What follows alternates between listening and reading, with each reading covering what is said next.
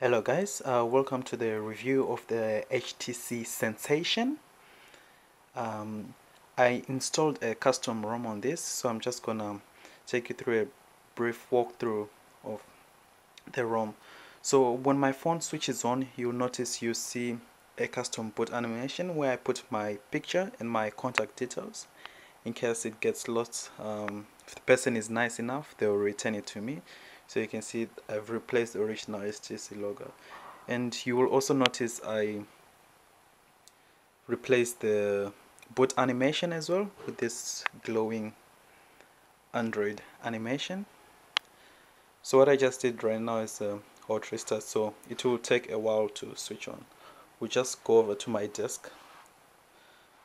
Just hang on. So it sports an 8 megapixel camera. It's a dual core processor, 1.2 gigahertz. Oh, it's already booted up. So just take out to my desk so we can have a proper look at it. Alright, so here's the lock screen. Trying to get the best view here. Now you guys will probably won't see it. But here's the lock screen here with so the ROM I'm running is InsertCoin. You can find it on the XDA developers website, and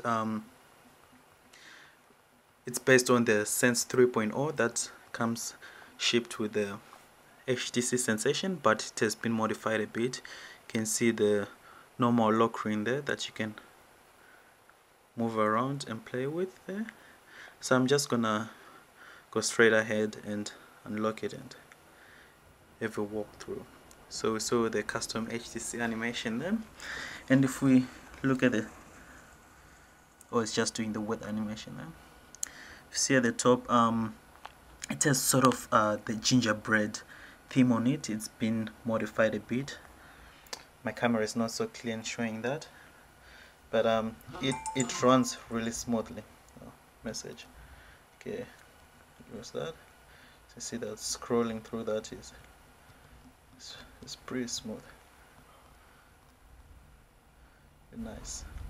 And most of you have heard of the HTC Watch. It's HTC's movie service, so you can download and rent movies on your phone, and they look really good actually. So I'll just get into the store and select one of the movies and do a preview of it. See how good. So they load really fast and the quality is really good. You will notice here on the bottom there's this icon for sound. If you press that, I'll just increase the volume.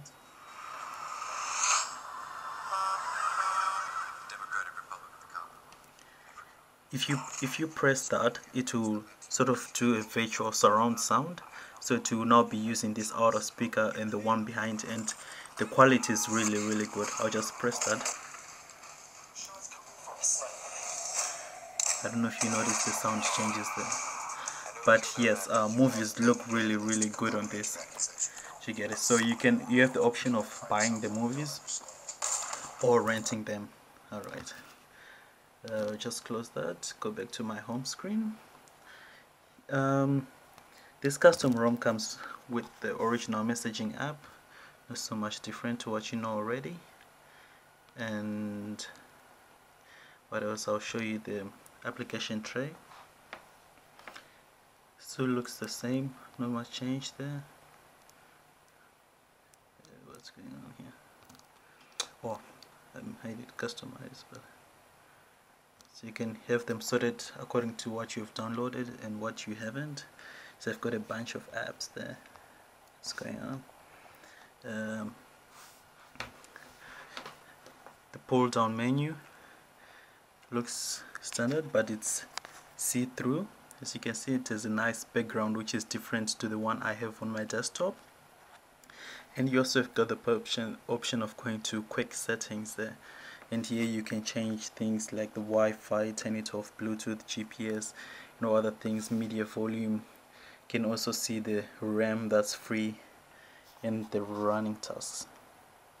Okay, the camera is very bad at focusing. so just close that. What else can I show off? The dialer looks normal, pretty standard, everything. And yeah, that's basically it. More info is available in my description of this video. Thank you for watching.